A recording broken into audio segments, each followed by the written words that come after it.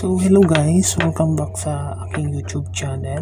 So for this video ay mag-unbox tayo ng GPS receiver. So ito. So ito po yung GPS specification niya. So frequency L1 157.42 MHz and channel 48 channel in all view tracking, operating temperature -40 0 Celsius to 85 degrees Celsius positive. Output message NMEA 0183 GGA GSA GSV RMC VTG GLL. Dimension 53 point diameter, 1 mm height, and sensitivity -163 dBm. Main power input 4.5 volt, baud rate 4800 bps, and cable length 1.5 meters. And yung model niya is BU353S4. So made in China, high sensitivity, IPX6, water resistant, and compact design.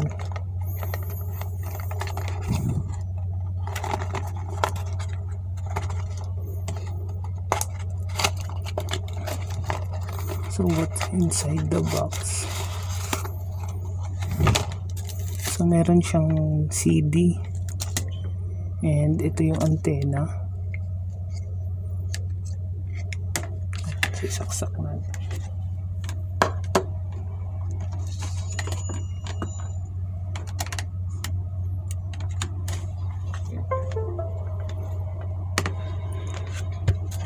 So ilagay natin tong CD.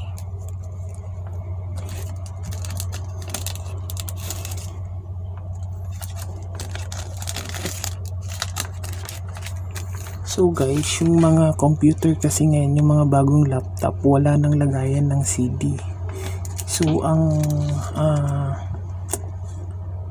tips para hindi na kayo bibili ng portable DVD player, pwede nyo itong CD, pwede nyo isalpak doon sa mga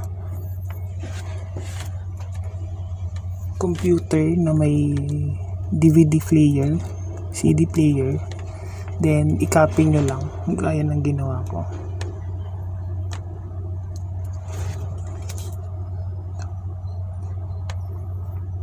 So kinapi ko yung laman ng CD.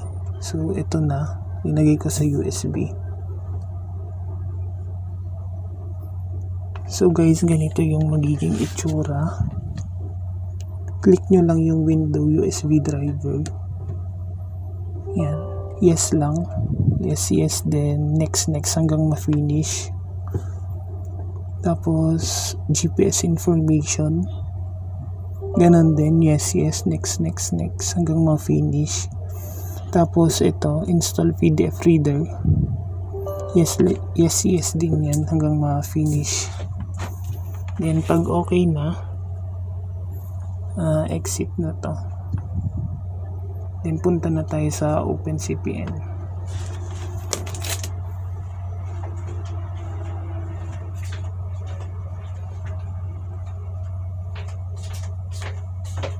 So guys, nandito na tayo sa openCPN. So check muna natin.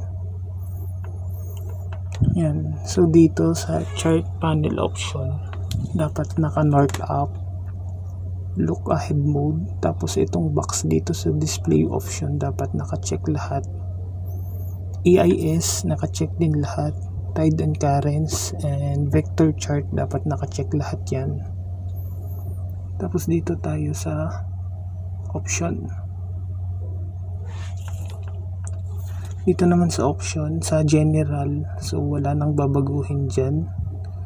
Unit, dapat yung bearing, ito naka-check to. Show true bearing and heading, naka-check dapat yan. Tapos dito sa may advance, physical screen with auto, tsaka yung graphics niya naka-check. Templates, wala nang babaguhin.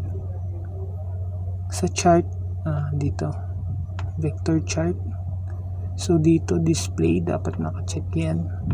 National text on chart, decluttered text, at saka reduce details at small scale, yan dapat naka-check. Administration area, bridge, cable overhead, canal, coastline, conveyor, dam, deep water route, center line, depth area, dock area. Yan, kung anong gusto nyo i-check dito guys, check lang. Graph chute, wala nang babaguhin.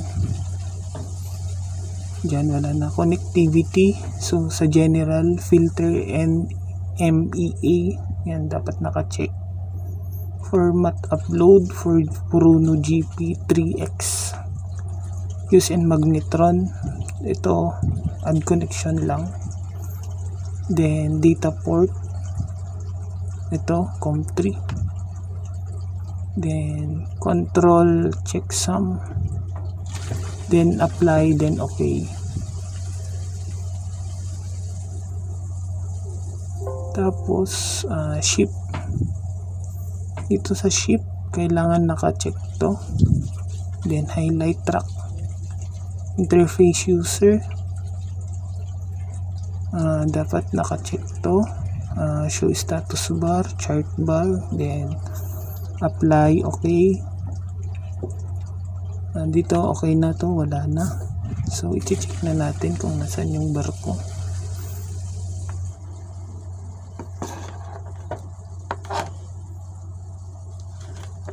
So yan guys, nandito na yung barko. So yun,